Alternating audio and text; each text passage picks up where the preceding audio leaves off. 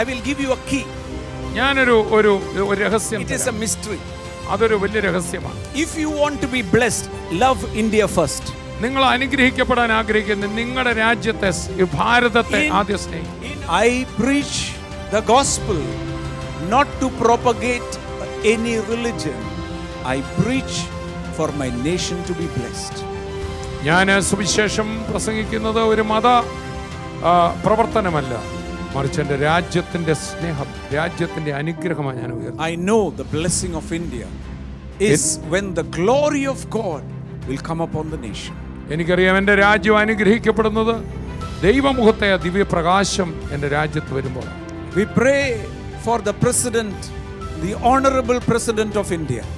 ഞങ്ങളുടെ രാഷ്ട്രത്തിന്റെ, ഞങ്ങളുടെ ബഹുമാനപ്പെട്ട പ്രസിഡന്റിന് വേണ്ടി ഞങ്ങൾ പ്രാർത്ഥിക്കുന്നു. We bless him in the name of Jesus. അദ്ദേഹത്തെ യേശുവിന്റെ നാമത്തിൽ ഞങ്ങൾ. The vice president of India. ഇന്ത്യയുടെ ഉപരാഷ്ട്രപതിക്ക് വേണ്ടി പ്രാർത്ഥിക്കുന്നു. We bless him in the name of Jesus. അദ്ദേഹത്തെ യേശുവിന്റെ നാമത്തിൽ സഭയായി ചേർന്ന് ഞങ്ങൾ അനുഗ്രഹിക്കുന്നു. We pray for our beloved Prime Minister Shri Narendra Modi. ഞങ്ങളുടെ പ്രിയ പ്രധാനമന്ത്രി നരേന്ദ്രമോദിജിക്ക് വേണ്ടി ഞങ്ങൾ സഭയാകെ കരങ്ങൾ ഉയർത്തി അദ്ദേഹത്തെ അനുഗ്രഹിച്ചു പ്രാർത്ഥിക്കുന്നു. He has brought pride to every Indian. ഓരോ രാജ്യത്തിനു വേണ്ടി അഭിമാനം ഉയർത്തിയല്ലോ അദ്ദേഹം. In Christ you have received grace, abundance of grace and righteousness, that you will reign on this earth, reign on every circumstances, a life of extreme joy. അതുകൊണ്ടാണ് കൃപയുടെയും നീതിദാനത്തിന്റെ സമൃദ്ധി ലഭിക്കുന്നവർ ജീവനിൽ വാഴുമെന്നാണ് ആ കർത്താവിൽ വിശ്വസിച്ചവരെ കുറിച്ച്. അവരുടെ പരാജയ ജീവിതമല്ല, ഏത് സാഹചര്യങ്ങളെയും ഏത് വികാരങ്ങളെയും അവരാണ് ജയാളി. And Creator God himself appointed where you should be born, where you should live. It is appointed by him. ദൈവത്തിന്റെ വചനം പറയാണ്, നാം ജനിക്കുന്നതിന് മുമ്പേ പ്രീ അപ്പോയിന്റഡ് ആണ്. സൃഷ്ടിക്ക് മുമ്പേ നാം ഓരോരുത്തരും എവിടെ പിറക്കണം, എവിടെയാണ് നമുക്ക് ദൗത്യം ചെയ്യാനുള്ളത്, ഏത് ദേശമാണ് നമ്മളാൽ അനുഗ്രഹിക്കപ്പെടേണ്ടത് എന്ന് സൃഷ്ടിക്ക് മുമ്പേ ദൈവം മുന്നൊരുക്കിയിട്ടാണ് നമ്മളെ ആ രാജ്യത്ത് ജനിപ്പിച്ചത്. If you are pre-appointed and sent by God, it is to bless the nation you are in. നിങ്ങളെ നേരത്തെ തന്നെ ദൈവം മുൻ നിയമിച്ച് ഒരു രാഷ്ട്രത്തിലേക്ക് അയച്ചെങ്കിൽ നിങ്ങളാൽ അവിടം അനുഗ്രഹിക്കപ്പെടുവാൻ. You should not become a headache to the nation. You should be a blessing to the nation. രാജ്യത്തിന് തലവേദനയാകാനല്ല, അതിന് അനുഗ്രഹമാകാനാണ് നിങ്ങളെ വിളിച്ചത്. The Bible says, ബൈബിൾ വ്യക്തമാക്കുന്നു, that all authority is appointed by God. സർവ്വ അധികാരങ്ങളും ദൈവത്താൽ ആക്കപ്പെട്ടിരിക്കുന്നു. That is why in the book of Timothy, or the Holy Spirit says, before you do all things, we read it before, pray for all those who are in authority. That is good and acceptable to God. Why? Because God has appointed the authority. When you pray, you are accepting God's decision on the authority. നമ്മൾ അധികാരികൾക്ക് വേണ്ടി പ്രാർത്ഥിക്കുമ്പോൾ, നമ്മൾ മുമ്പേ അത് ചെയ്തല്ലോ, തിമോഥെയോസ് ലേഖനത്തിൽ പറഞ്ഞ പോലെ നമ്മൾ ചെയ്തല്ലോ. വാസ്തവത്തിൽ ഞാൻ അധികാരികൾക്ക് വേണ്ടി പ്രാർത്ഥിക്കുമ്പോൾ ദൈവമാക്കി വെച്ച ദൈവത്തിന്റെ തീരുമാനത്തെ ഞാൻ മനസ്സിലാക്കി അതിലാ പ്രാർത്ഥിക്കുന്നത്. അതെനിക്ക് അനുഗ്രഹം. You are fasting and praying to get a job, fasting and praying for financial deliverance. Stop this and hear this message. Start praying for the nation of India.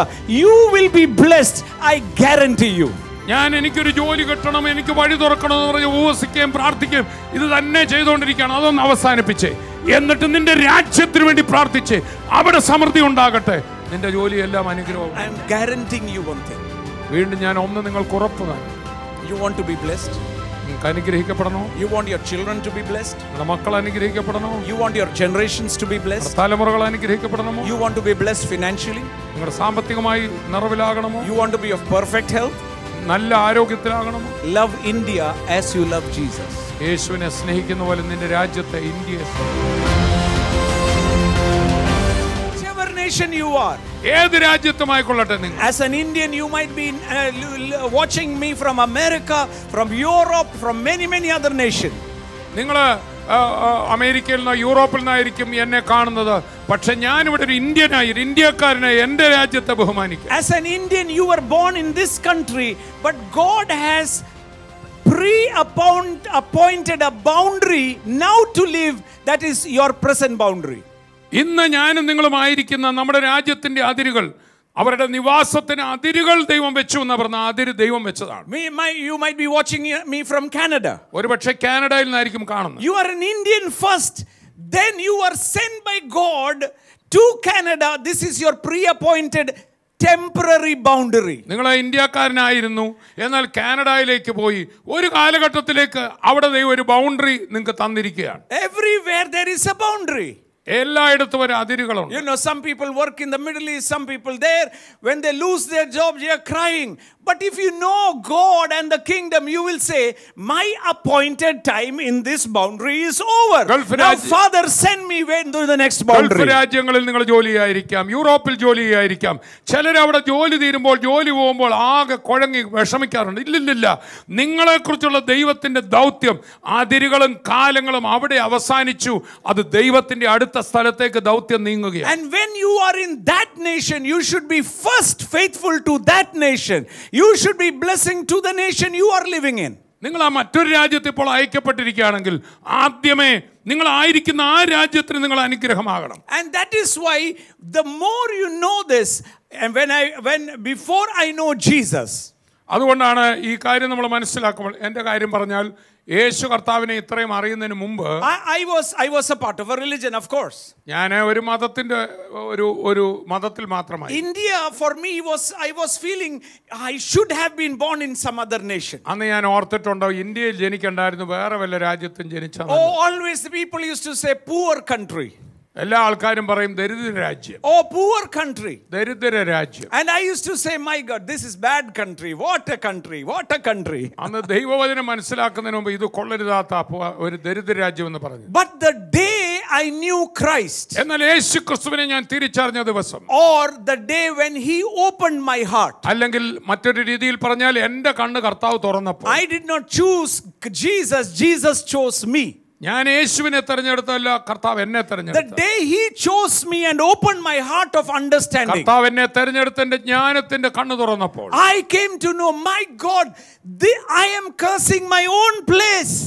അയ്യോ, ഞാൻ ഈ ദരിദ്ര രാജ്യം എന്ന് പറഞ്ഞ് ഏത് രാജ്യത്തിന് ഞാനും അത് എനിക്കും അനുഗ്രഹമാണോ ഞാൻ അതിനെ ശപിച്ചുകൊണ്ടിരിക്കുകയാണ്. It is just like sitting on a branch and cutting the same branch. ഞാൻ ഇരിക്കുന്ന മരത്തിന്റെ ശിഖരം മുറിക്കുന്നത് പോലെയാണത്. Because God has sent me to this nation to be a blessing of this nation. I am speaking against my country and I am going deeper into trouble. ഞാൻ ഈ രാജ്യത്തിന് അനുഗ്രഹമാകാൻ എന്നെ അയച്ചിട്ട് അതിനെ ഞാൻ ശപിച്ചുകൊണ്ട് ഞാൻ കൂടുതൽ പ്രശ്നത്തിലേക്ക് പോകുകയാണ്. But the day I came, or he came to know me, എന്നാൽ ഞാൻ യേശുവിനെ അറിഞ്ഞപ്പോൾ അല്ല, യേശു എൻ്റെ ഹൃദയം തുറന്നപ്പോൾ, I came to know, my God, I am cutting my own branch. അന്ന് ഞാൻ തിരിച്ചറിഞ്ഞല്ലോ, അയ്യോ ഞാൻ ഇരിക്കുന്ന മരം മുറിക്കുകയാണല്ലോ. From that day I started praying for my nation. അന്ന് മുതൽ യേശു എൻ്റെ ഹൃദയം തുറന്ന നാൾ മുതൽ എൻ്റെ രാജ്യത്തിന് വേണ്ടി ഞാൻ പ്രാർത്ഥിക്കുന്നു. When I came to understand that my words have the power to create, power to bless, I started blessing my nation, blessing the leaders of my nation, and I tell you, from that day onward my life's perspective changed. എൻ്റെ വായിലെ വാക്കുകൾക്ക് ശക്തി ഉണ്ടെന്നും എൻ്റെ വാവുകൊണ്ട് ശപിച്ചാൽ അതാണെന്നും അനുഗ്രഹിച്ചാൽ അതിൻ്റെ effect വരുമെന്നും തിരിച്ചുകൂടി അറിഞ്ഞ നാൾ മുതൽ ദൈവവചന പ്രകാരം എൻ്റെ രാഷ്ട്രത്തെ ഞാൻ അനുഗ്രഹിക്കാൻ തുടങ്ങി, എൻ്റെ അധികാരികളെ ഞാൻ അനുഗ്രഹിക്കാൻ തുടങ്ങി. അത് ചെയ്യാൻ തുടങ്ങിയപ്പോൾ അനുഗ്രഹിക്കും തോറും ഞാനും അനുഗ്രഹിക്കും. The Bible says death and life is in the power of your tongue. Who loves it will eat the fruit of it. If you want to be blessed in India, speak life into India. Just like Jawaharlal Nehru ji said, life and freedom into India. കാരണം നാവിന്റെ അധികാരത്തിലാണ് ജീവനും മരണവും ഇരിക്കും ദൈവത്തിന്റെ വചനം പറയുന്നു.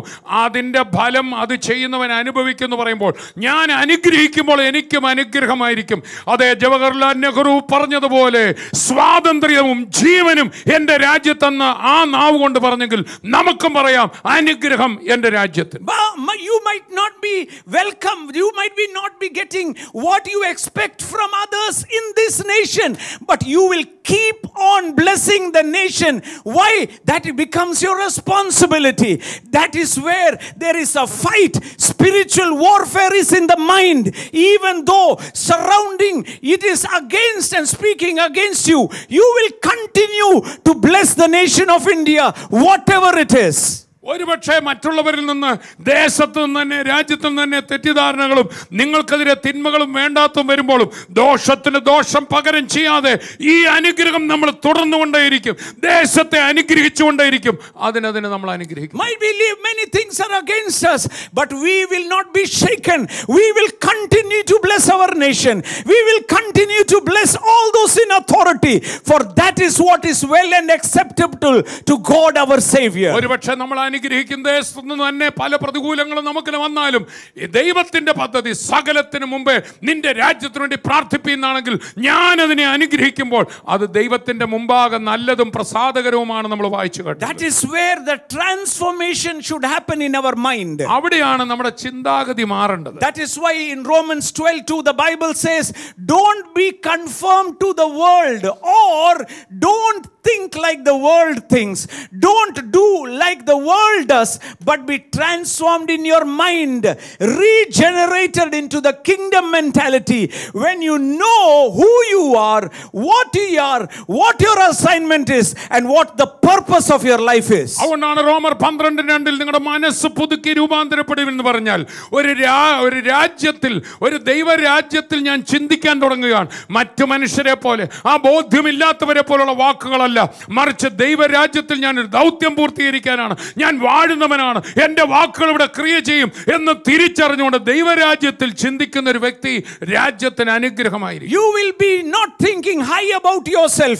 I am kingdom of God, I am bigger. No, the Bible says, do not think higher about themselves, but honor others, consider others better, and be a blessing to them. അവിടെ തന്നെ പറയണം, ഭാവിക്കേണ്ടതിന് മീതെ ഭാവിച്ചു വരാതെ ഞാൻ ആരോ വലിയ ആളാണ്, ഞാൻ രക്ഷിക്കപ്പെട്ട ആളാണ്, ഞാൻ ദൈവരാജ്യത്തിലാണെന്ന് പറഞ്ഞ് മറ്റുള്ളവരെ ചെറുതായി കാണുകയല്ല, മറ്റുള്ളവരെ നമ്മളെക്കാൾ ശ്രേഷ്ഠരായി എണ്ണിക്കൊണ്ട് തന്നെ എൻ്റെ രാജ്യത്തെ മറ്റുള്ളവരെ അനുഗ്രഹിക്കുന്ന ഒരു വ്യക്തിയായി ഞാനൊരു അനുഗ്രഹമായി തീരും. What is a transformed mind? എന്താണ് ഈ രൂപാന്തരപ്പെട്ട What is the kingdom of God mind? എന്താണ് ദൈവരാജ്യത്തിന്റെ മനസ്സ്? The Bible says, have this mind that was in Christ also. ക്രിസ്തുവേശുവിനുള്ള മനസ്സ് നിങ്ങളിൽ ഉണ്ടാകട്ടെ.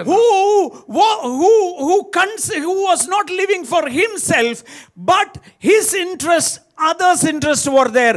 Philippians chapter 2 verse 4 and 5. Philippi ലേഖനം 2:4-5 വായിക്കുമ്പോൾ ദൈവരാജ്യത്തിന്റെ മനസ്സ്, ക്രിസ്തുവിന്റെ മനസ്സ് കാണാം വായിക്കപ്പെടുന്നു. ഓരോരുത്തൻ സ്വന്തം ഗുണമല്ല, സ്വന്തം ഗുണമല്ല, മറ്റുള്ളവന്റെ ഗുണവും കൂടെ നോക്കണം.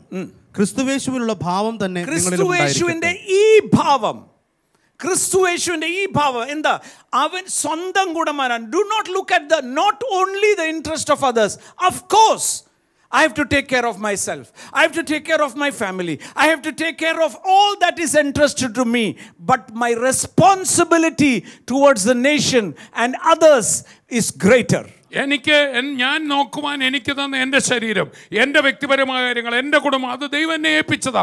പക്ഷെ അവിടെ മാത്രം ചുരുങ്ങുകയല്ല, ഞാൻ മറ്റുള്ളവർക്ക് അനുഗ്രഹമാൻ, സ്വന്തം ഗുണമല്ല മറ്റുള്ളവർക്ക് കൂടെ ഗുണമാകുവാൻ, എൻ്റെ രാജ്യത്തിന് അനുഗ്രഹമാകാൻ. അതാണ് ക്രിസ്തുവിന്റെ മനസ്സ്. How your mind always is thinking, how can I be a better citizen? How can I be a better person for others? മറ്റുള്ളവർക്ക് കുറച്ചുകൂടെ നല്ലൊരു പൗരനായിട്ട് എനിക്ക് എങ്ങനെ മാറാം, എൻ്റെ രാജ്യത്തെ എനിക്ക് കുറച്ചുകൂടെ നന്നായിട്ട് എങ്ങനെ സേവിക്കാമെന്ന് മാത്രമേ ക്രിസ്തുവിന്റെ മനസ്സുള്ള ഒരു വ്യക്തി ചിന്തിക്കൂ. And that is why a reformed mind, verse 9, Romans 12:9 says, let love be without hypocrisy. Abhor what is evil, cling to what is good, be kindly affectionate to one another with brotherly love, in honor giving preference to one another. This is a reformed mind. മനസ്സ് പുതുക്കി രൂപാന്തരപ്പെടുന്ന ഈ ഭാഗം പറഞ്ഞിട്ട് താഴോട്ട് നമ്മൾ ഇങ്ങനെ വായിക്കുന്നു. 9 and 10. 9-10. സ്നേഹം നിർവ്യാജ്യമായിരിക്കട്ടെ, തീയതിനെ വെറുത്ത് നല്ലതിനോട് പറ്റിക്കൊള്ളുവിൻ. സഹോദര പ്രീതിയിൽ തമ്മിൽ സ്ഥായി പൂണ്ട് ബഹുമാനിക്കുന്നതിൽ അന്യോന്യം മുന്നിട്ടുകൊള്ളുവിൻ. And then the Bible says in verse 14 and 15, bless those who persecute you, bless and do not curse, rejoice with those who rejoice, weep with those who weep. This is a transformed mind, or the mind of Christ. രൂപാന്തരപ്പെട്ട മനസ്സിനെ കുറിച്ച് 12-ാം അധ്യായത്തിൽ പിന്നെയും താഴ്ത്തു വരുമ്പോൾ ആ രൂപാന്തരപ്പെട്ട ക്രിസ്തുവിന്റെ മനസ്സ് എന്ത് ചെയ്യുമെന്ന് 14-15 വാക്യങ്ങൾ. നിങ്ങളെ ഉപദ്രവിക്കുന്നവരെ അനുഗ്രഹിപ്പീൻ, ശപിക്കാതെ അനുഗ്രഹിപ്പീൻ, സന്തോഷിക്കുന്നവരോട് കൂടെ സന്തോഷിക്കുകയും കരയുന്നവരോട് കൂടെ കരയുകയും ചെയ്യുവിൻ. Meaning to say, when you see bad things happen to others, don't rejoice, but have the same pain towards them. അതായത് ക്രിസ്തുവിന്റെ മനസ്സുള്ളവരാകും തോറും മറ്റുള്ളവരുടെ വേദന വരുമ്പോൾ അവനങ്ങനെ വരണമെന്ന് ഒരിക്കലും തോന്നത്തില്ല. അത് കാണുമ്പോൾ വേദനപ്പെടും. And that is why verse 17 says, repay no one evil for evil. Have regard of good things in the sight of man. If it is possible, as much as depends on you, live peacefully with all men. It does not say with all Christians. തുടർന്ന് അതിന്റെ 17-ാം വാക്യത്തിലോട്ട് പറയുമ്പോൾ ഈ രൂപാന്തരപ്പെട്ട മനസ്സുള്ള ക്രിസ്തുവിന്റെ മനസ്സുള്ള ദൈവരാജ്യത്തിന്റെ മനസ്സുള്ള ഒരു വിശ്വാസിയുടെ മനോഭാവം 17-ാം വാക്യം 17 and 18. 17-18. ആർക്കും തിന്മയ്ക്ക് പകരം തിന്മ ചെയ്യാതെ സകല മനുഷ്യരുടെയും മുമ്പിൽ യോഗ്യമായത് മുൻകരുതി കഴിയുമെങ്കിൽ നിങ്ങളാൽ ആവോളം സകല മനുഷ്യരോടും സമാധാനമായിരിപ്പീൻ. This is a born again person. ഇതാണ് വീണ്ടും ജനിച്ച ക്രിസ്തുവിന്റെ മനസ്സുള്ള വ്യക്തി. അവിടെ സകല മനുഷ്യരോട് വന്ന സഹവിശ്വാസികളോട് നല്ല എഴുതി. People won't say you are a headache. They will be saying he is a blessing to us. You will reflect the love of God. You will reflect the glory of God.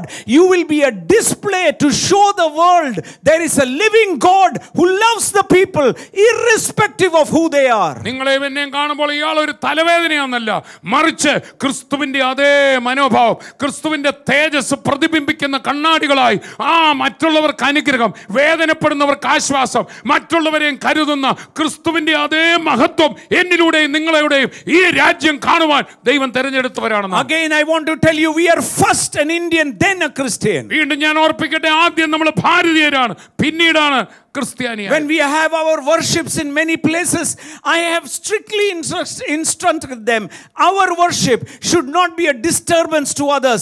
People should not say these worshippers have become a headache for us. നമ്മുടെ ആരാധനകൾ പല സ്ഥലത്ത് വെക്കുമ്പോൾ പ്രത്യേകം ഞാൻ നിർദ്ദേശം കൊടുക്കാറുണ്ട്, അയൽവക്കക്കാർക്ക് ബുദ്ധിമുട്ടുണ്ടാകുന്ന രീതിയിൽ ആരാധന നടത്തരുത്.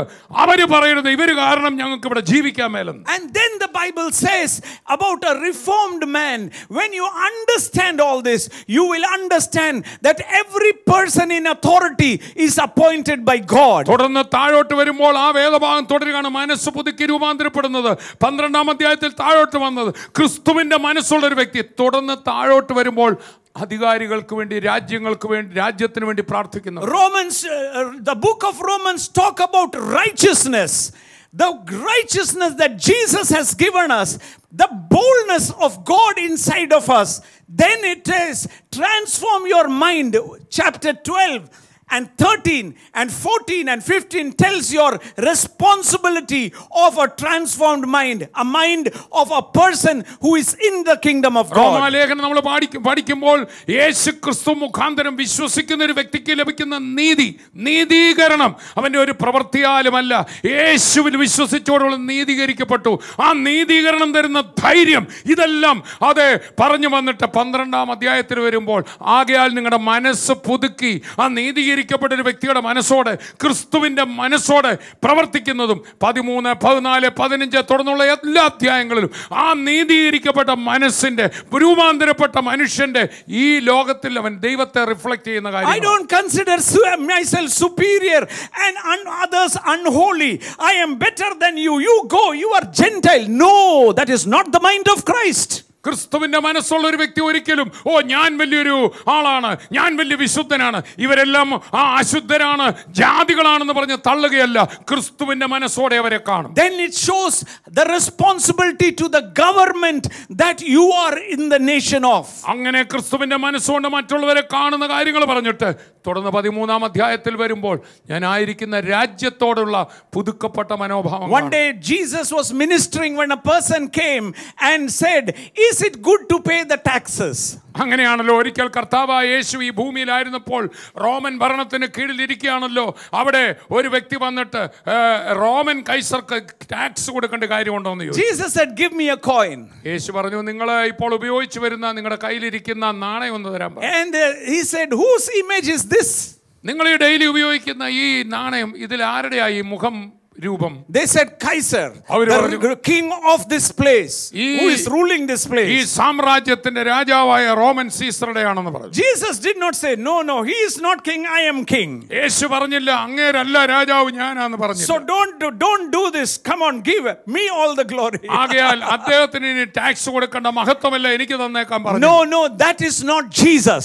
അതല്ല യേശു, അങ്ങനെ അല്ല യേശു ചെയ്തത്. Jesus said, render all those who is to Kaiser, whatever respect, whatever taxes, whichever nation you are, you should be obedient to the nation. And then he said, whatever is to God, we are in the image of God, we belong to God. ആകയാൽ കർത്താവായ യേശു ക്രിസ്തു പറഞ്ഞു, ആഹാ ഇതിന്റെ സ്വരൂപവും മേലെടുത്തും കൈസറുടേതാണ് ഈ നാണയത്തിൽ കാണുന്നത്. അങ്ങനെയായാൽ കൈസർക്കുള്ളത് കൈസർക്ക് കൊടുക്കുവിൻ, ആ മഹത്വം ആ കൈസർക്ക് കൊടുക്കുവിൻ, ആ മാനം കൊടുക്കേണ്ടവന് മാനം കൊടുക്കുവിൻ. എന്നാൽ നിന്റെ സ്വരൂപം ദൈവത്തിൻ്റെ, നിന്നെ ദൈവത്തിനും കൊടുക്കും.